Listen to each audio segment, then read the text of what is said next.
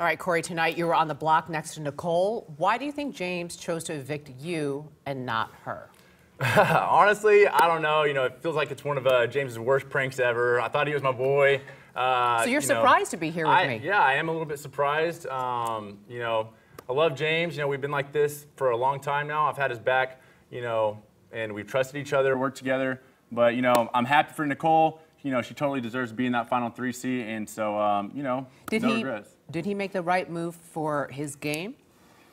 Yeah, yes and no. I mean, it's good for his game in some ways, but hopefully, Nicole goes in there and beats both those guys. So, we'll see. Yeah. Let's talk about, in the beginning of the game, you were laying low, you didn't win much. In the last few weeks, you came on strong, making big moves, winning competitions. Yeah. Was that your strategy? Yeah, going into this game, my strategy, one, if there's any vets, team up with them. Lay low. I knew going in I'd be a big target. I'm athletic. I knew I'd probably have a good chance of winning a lot of comps.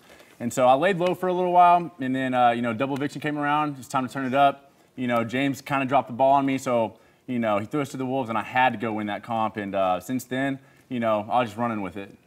You were in a romantic relationship in the house with Nicole. What do you hope becomes of this relationship once the game is over? Nicole and I are going to be best friends no matter what for a very long time.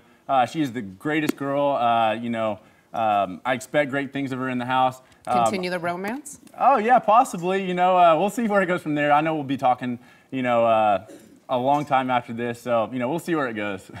We'll see you back here a week from tonight, September 21st, when you and the rest of the jury vote on a winner.